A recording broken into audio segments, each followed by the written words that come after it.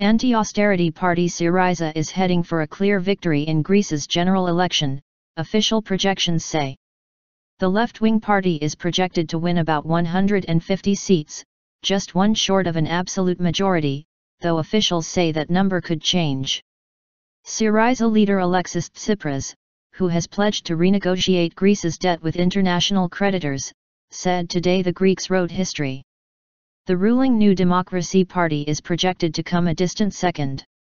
Outgoing Prime Minister Antonis Samaras has admitted defeat and phoned Mr Tsipras to congratulate him.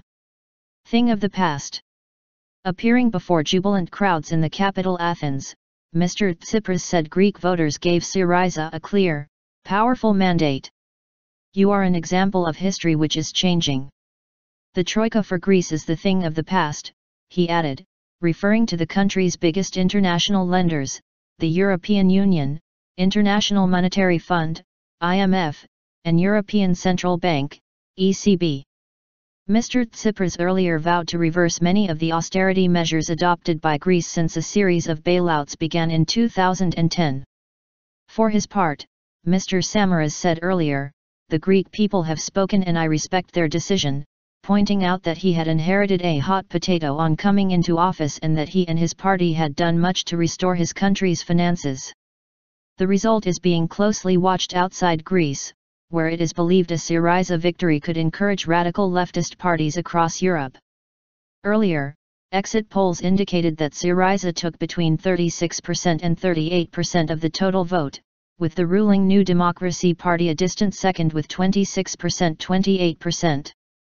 There is an ongoing thriller surrounding the absolute majority, said Michalis Kariatoglu, head of Singular Logic, the software group monitoring the voting process for the Interior Ministry.